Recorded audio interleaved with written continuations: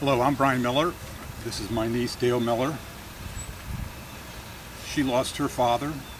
I lost my brother in a massacre that occurred just on the other side of the hill here, the district building. In November 1994, when a man came into Washington, D.C. Police Headquarters, which is a place I would say, if you were intent on mayhem, you would avoid.